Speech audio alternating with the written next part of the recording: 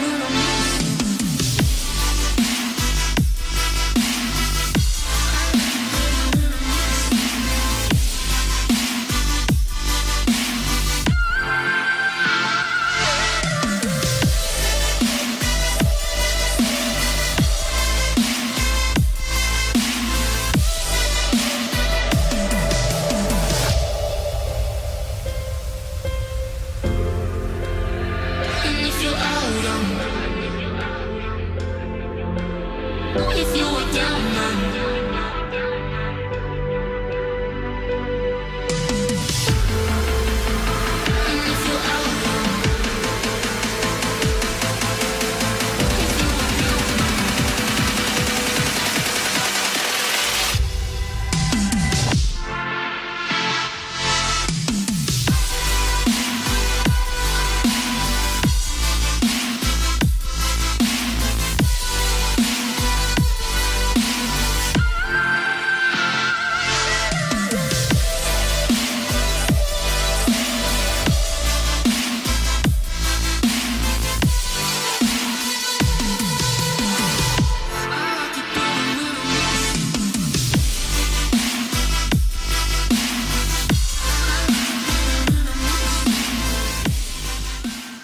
Hi, this is Mark Klein, and this channel was created for you to stay inspired and motivated for your journey to success.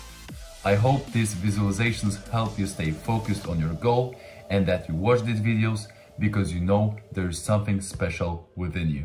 Today's bonus clip is a list of 3 life rules by Gary Vaynerchuk. Number 1, execute your ideas. My assistant's got a great thing now in this.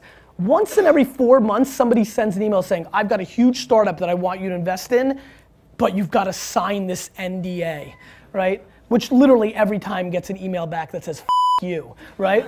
And the reason is, I'm a humongous believer that ideas are shit and that execution's the game, right? We've all got ideas. Everybody's got ideas. Do you know how many ideas we all have here? We could probably sit here for the next 2 hours, draw them all out, record them, and predict the next 78 great startups over the next 9 years.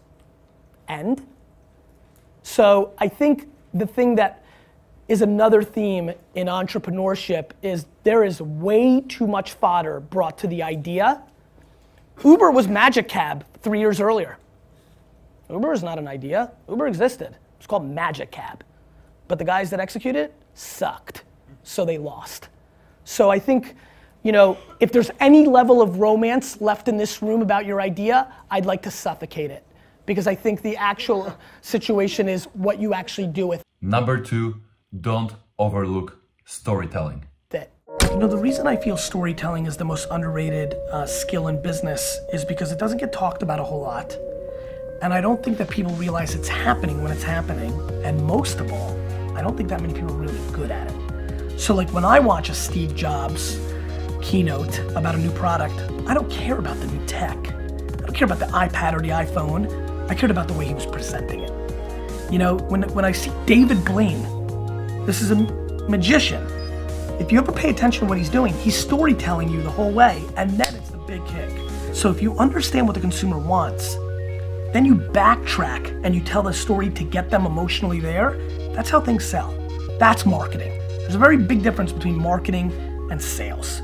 And so the reason I think that people are missing why things succeed is because of storytelling. And I think it's overlooked. I think people look at the X's and O's and the black and the white, but I think storytelling, when done right, takes a product that should have sold $100 million worth of stuff and it sells $1 billion.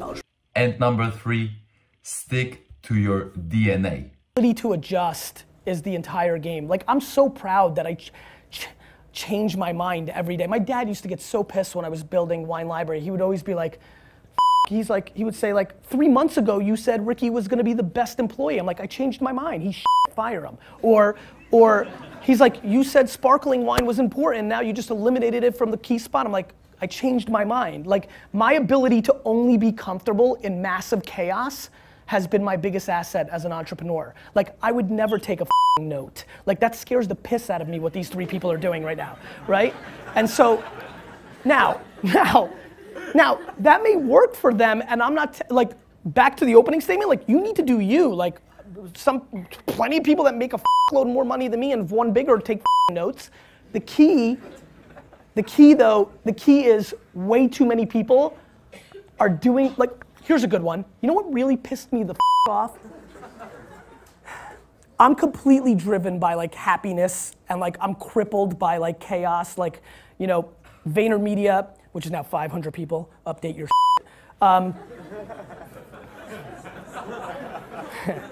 VaynerMedia is like completely dictated by, like I'm a dictator of HR. Like all I care about is the atmosphere. All I care about is how people, all I care about is like how people roll. Like I think I fired the 4 most talented, smartest people that have worked for me, because if you don't know how to play with the other boys and girls, you're out, because I suffocate under, you know, conflict and negativity, and like nobody's better than me, so you gotta go. So what really pissed me off in tech world was when Steve Jobs' book came out, when he was dying, when it was all about Steve 3 or 4 years ago. I literally watched a lot of my tech startup friends start being like a dick to their staff.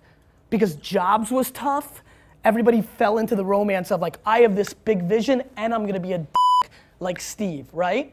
And I thought that was really interesting for me to watch that half decade of like literally watching people I know and then watching them act differently because the status or the icon of the moment, and you see a lot of that. And so like that is probably the energy I'm trying to bring to this class today, which is you can look at like how people roll, and like it's great to admire and things of that nature, but it's so damn important to stick to like your DNA, right? And like what you're good at.